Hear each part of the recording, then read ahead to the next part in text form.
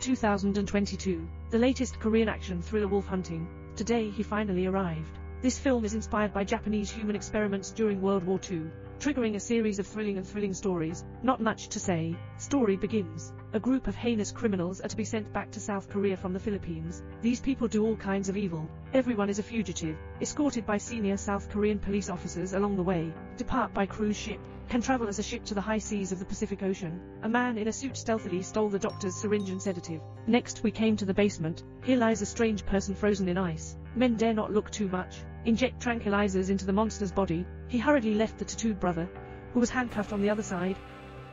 While the police were not paying attention, spit out a slender steel wire. I opened my own handcuffs. Meanwhile, an accomplice disguised as a crew member also launched an attack on the police on the ship.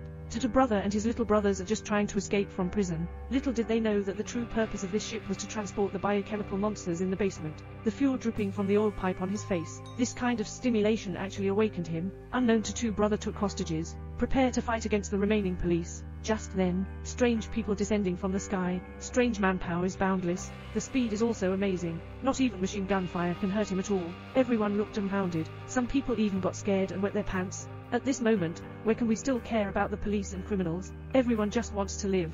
I thought it was the tattooed brother of the protagonist, only half alive, was exterminated by a strange person. Only Zeosai and police officer Zeowei escaped to the second floor, but the real slaughter has just begun. How crazy can Japan be during World War II?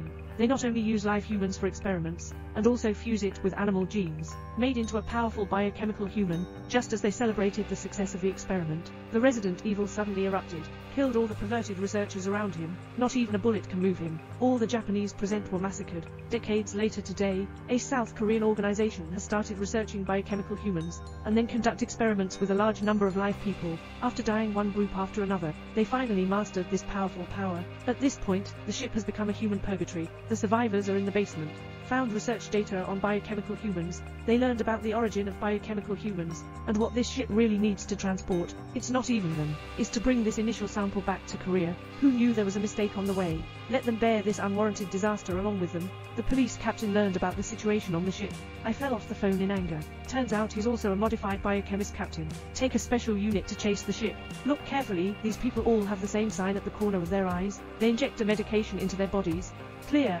This is also some kind of chemical weapon.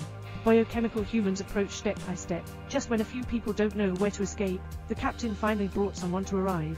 And the first thing he did, unexpectedly, they want to eliminate all the witnesses. Zeosai sees the situation, jump up and pinch the captain's neck. The captain didn't panic at all, pull off the clothes on his chest. Zeosai is also a biochemical person. Zeosai knows the captain in front of him. Not only do I know two people, and deep blood feuds. In a hidden underground laboratory, we are conducting inhumane human experiments. Countless people died in the experiment. Xiao Shuai also couldn't bear the side effects of the renovation, entered a state of suspended animation, so he was dumped into the pigsty as a failed product.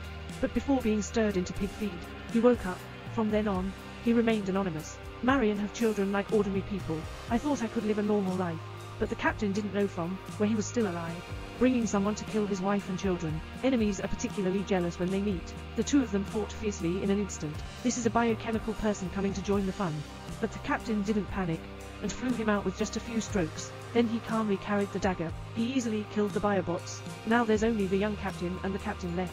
But Xiao Shuai is not his opponent either. After a series of battles, constrained everywhere, the captain maliciously insulted his deceased wife and children, attempting to disturb his mind.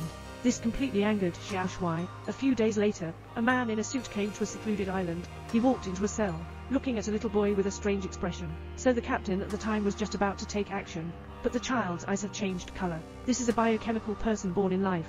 Rather than being such a precious product of experimental manufacturing, the captain certainly wouldn't be willing to kill him. It seems that this is the foreshadowing for the second installment, and near a small island on the other side, a man emerged from the sea. This concludes the film.